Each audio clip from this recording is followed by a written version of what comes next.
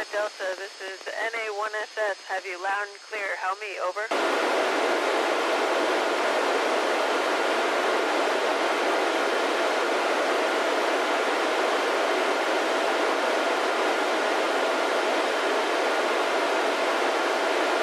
Oscar Romeo 4 ISS is ready.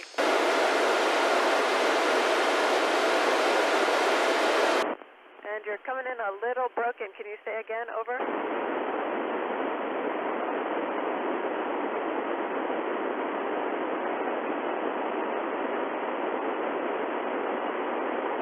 Mia, we are scheduled down to 5-minute increments. Very busy from about 7:30 in the morning. We have a meeting, and 7:30 in the evening we have an evening.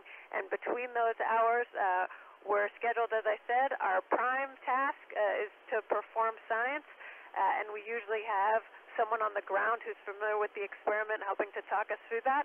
But we also have to live up here, so we also have to maintain the space station. We have to clean it. We have to take care of each other if anyone's not feeling well or sick. So because of that, we also have to do several other things throughout the day. Over.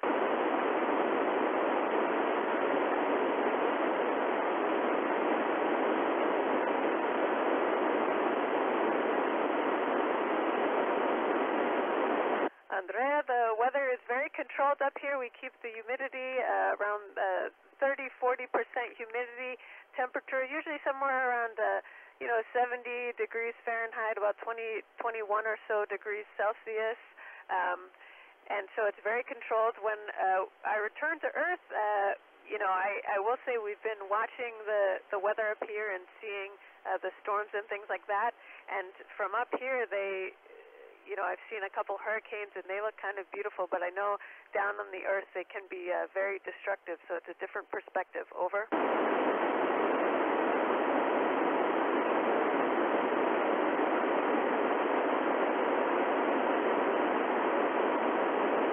Carolina, I think the greatest sacrifice has been to my family. I have two twin girls and a husband, and I'm away from them for half a year to be here, and also just throughout my time in the military leading up to coming to NASA, did a lot of deployments where I was away from friends and family. Over.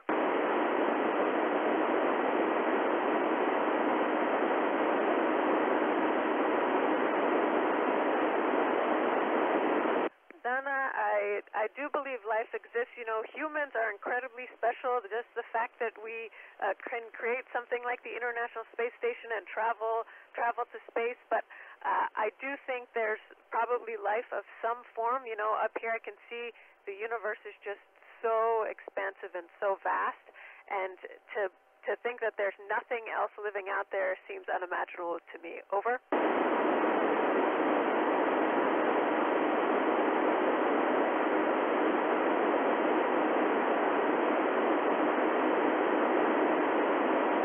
Stephanie, I think something I'm really passionate about in my career is just the aspect of exploration and pushing boundaries. Every time we've done that, and we continue to do that up here with our experiments on the International Space Station, and as we venture back to the moon with Artemis, every time we explore and push the boundaries, we learn more about our home planet, we discover technologies that end up helping us, and I just think it's human nature to explore. Over.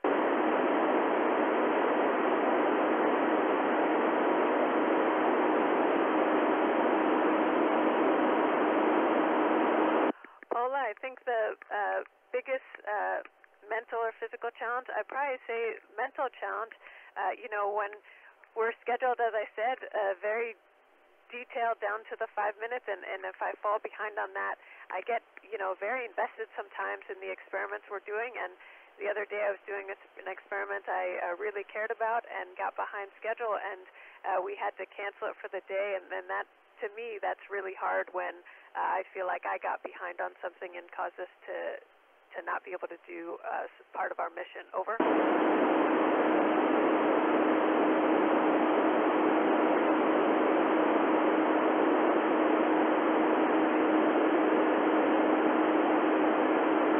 Esteban, I think think one of the most surprising moments was actually when I first got to the International Space Station. We've trained probably hundreds of hours on the mock-ups on the ground, but it turns out when you look at something upside down or sideways, it looks completely different. And I first got up here, and I didn't even know where I was or which way I was going, and that to me was really a lesson on just how important perspective can be and how much things can change with a different perspective. Over.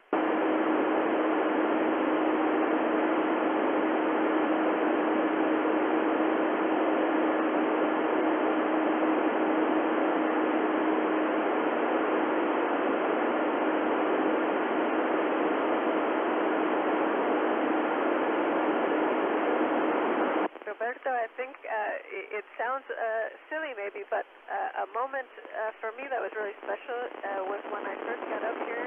There were 11 of us on board, and we were from 5 different countries, and just getting together and having a meal and sharing this moment of being in space, orbiting above the Earth, the views that we have, and sharing that with people from all over the world, but it felt like we were just brothers and sisters. Over.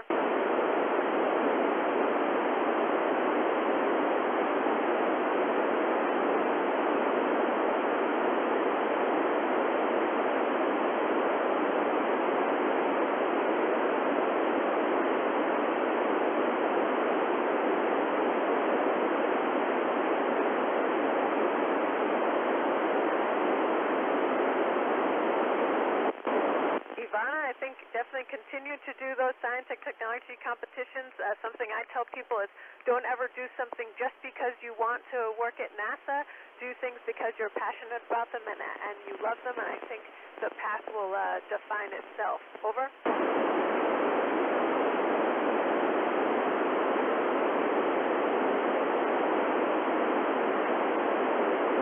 Nicholas, I wish I could describe to you back on the Earth from here and see it is so incredibly beautiful compared to, you know, the black with just a couple spots of light out there, and just being up here with, as I said, people from all different nations, it makes you value our home planet and value unity and harmony. Over.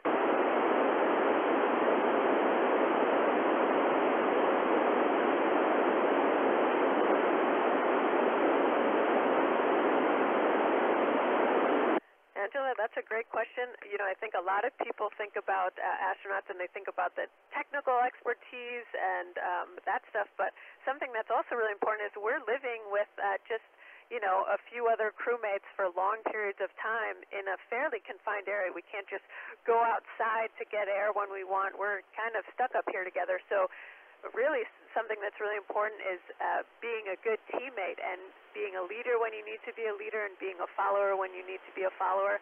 And, of course, being healthy and strong are really important as well. Over.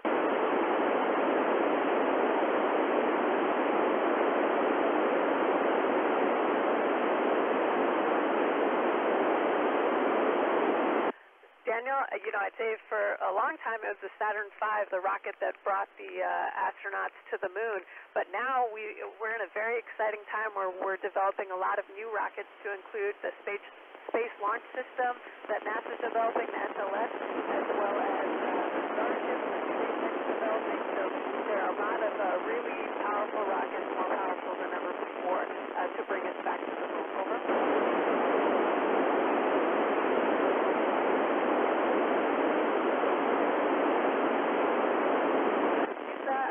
My interest in space was sparked when I was just in elementary school. I did a book report on Valentina Tereshkova, the first woman in space, a Russian cosmonaut, and that is when I first decided I wanted to become an astronaut.